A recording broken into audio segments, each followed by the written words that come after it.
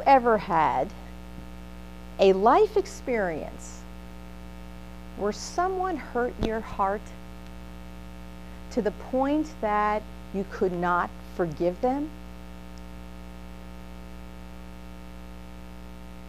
It was in the mid-1960s, East Orange, New Jersey, where I grew up. My mom and her younger sister, my Aunt Rosie, had been planning for months a surprise 70th birthday party for my grandma, Marie Rizzoli. Now, my grandma, at 17, had come over from Italy and landed, like many others, on Ellis Island in New York.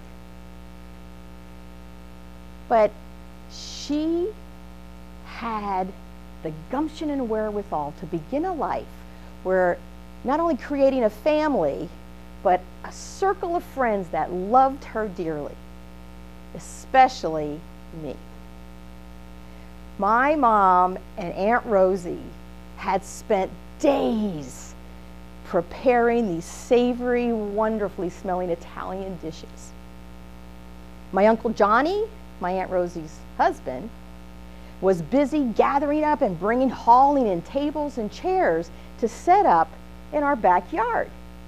The house I grew up in was on a cul-de-sac, and we had a beautifully groomed semicircular yard, perfect for this huge family event. All of us were so excited about it.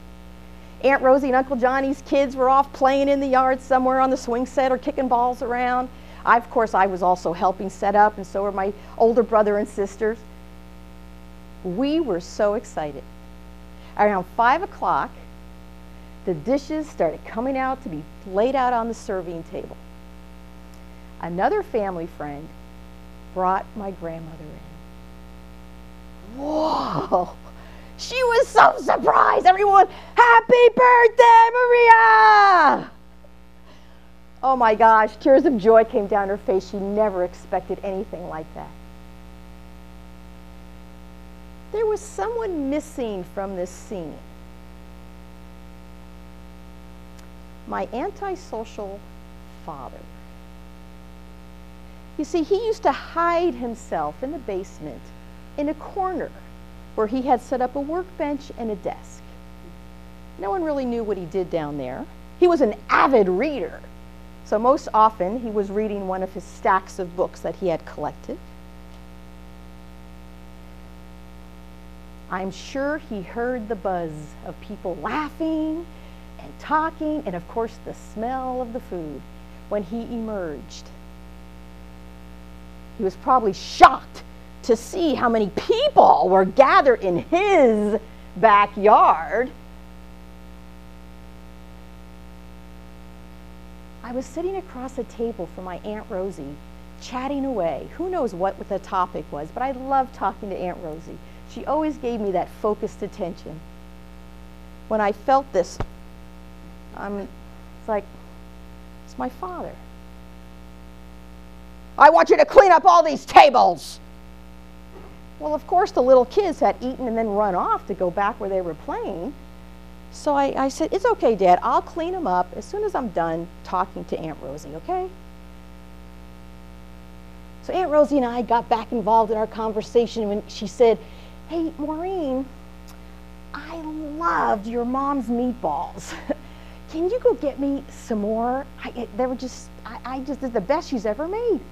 Okay, not a problem. Picked up her dish, walked over to the serving table, when all of a sudden I felt this sting on my face, down on the ground, and I looked up and my father was ready to punch me again in the face, when all of a sudden my Uncle Johnny came around and pulled his arms behind him, and it's like, get out of here, leave her alone!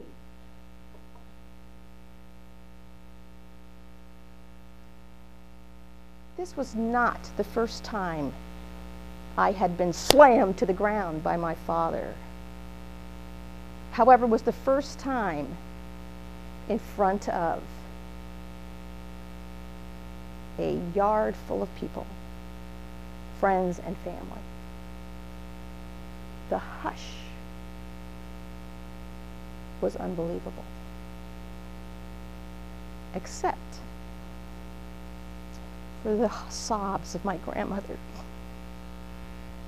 he did it again. He did it again. He had interrupted so many other family gatherings that nobody ever wanted him around at anything. Not Christmas, not Thanksgiving, not Easter, none. He was out of our lives. But this party was at his house. He had to show up and do his rage again. But I could not claim my power over him. For 20 years, I've hated this man to the point of I could not restore the broken pride that he created in front of all these people. It wasn't until I moved here 30 years ago to Yakima that I met this incredible woman who was like my other mother, Yvonne. She knew of my childhood pain.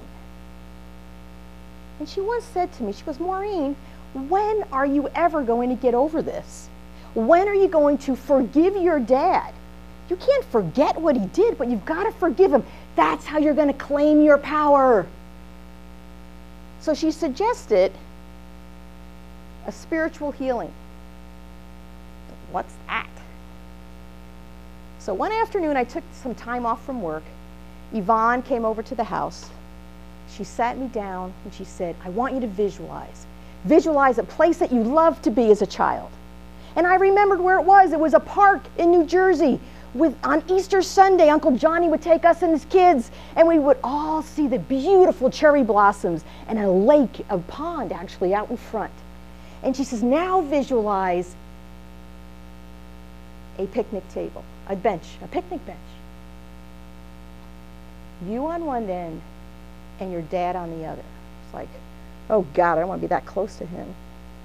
And then she said, picture Jesus in the middle with his arms around both of you.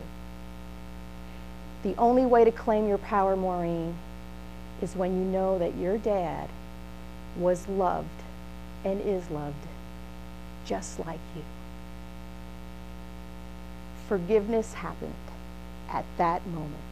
It was at that moment, in that visualization, I claimed my power over unforgiveness.